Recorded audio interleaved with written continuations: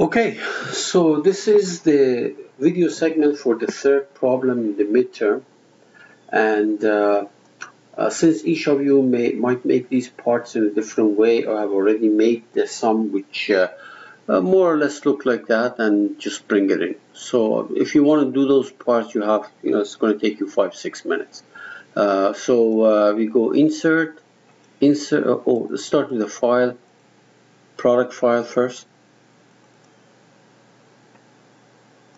Insert existing components in there, and these are the things that I want, the 4 parts. Okay, good. Let us anchor the base and put this piece, which is your horizontal bar, as a prismatic bar or a prismatic joint on the base. So coincidence between, let's see, this back face and that face, and coincidence, let's update it, and coincidence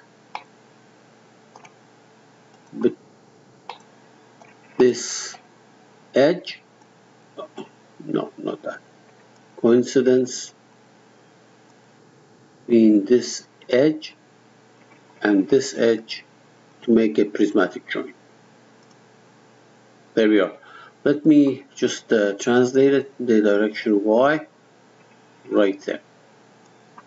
The only restriction is that the distance from the center of this circle to this edge must be the same as the radius of that circle, 6. Okay? Otherwise, this will not work. All right. Coincidence being, for example, let's do it. This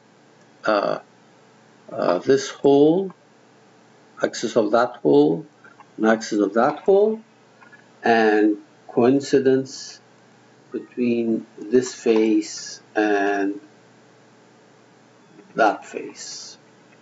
Okay, update. Very good. Now, because of the fact that the distance from the center of this little circle all the way to the edge here is the same as the radius of that, that arc always stays tangent to that to that line. In other words, I really do not need a slider surface to do that. If you want, you can do it, but it's not going to do you any harm or any good. Now let's do the other one. Coincidence between the axis of this and the axis of that,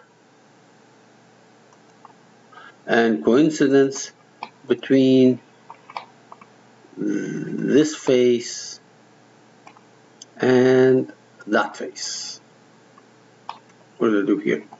Let's try it again. Try it again.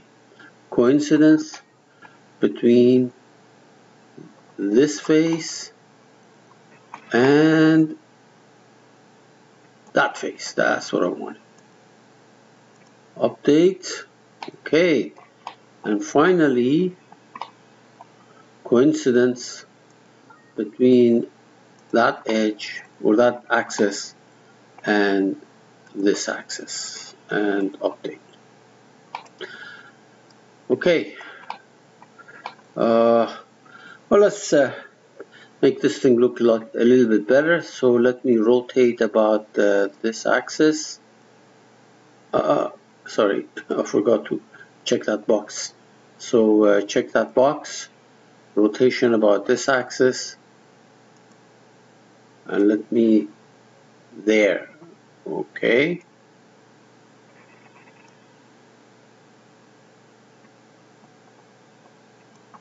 Good. Once again, I want to point out that the distance from the center of the circle all the way to that edge must be the same as the radius of the circle. Just look at the geometry in the drawing. This is what you need to do. Okay.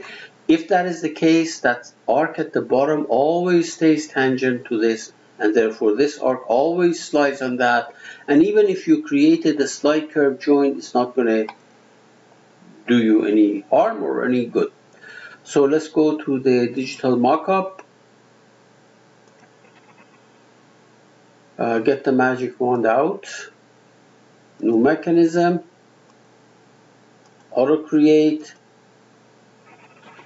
We should have revolute and prismatic joints.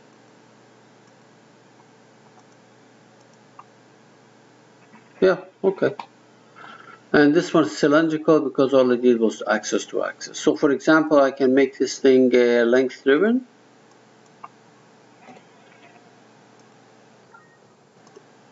Let's check it out.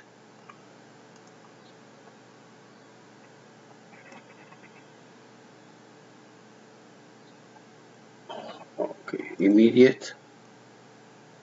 There. You can change the range so that it, it goes in the range that you want. But anyway, there is your mechanism. You can see that. Okay.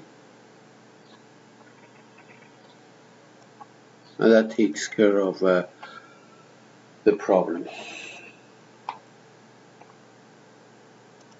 Okay, let's stop this.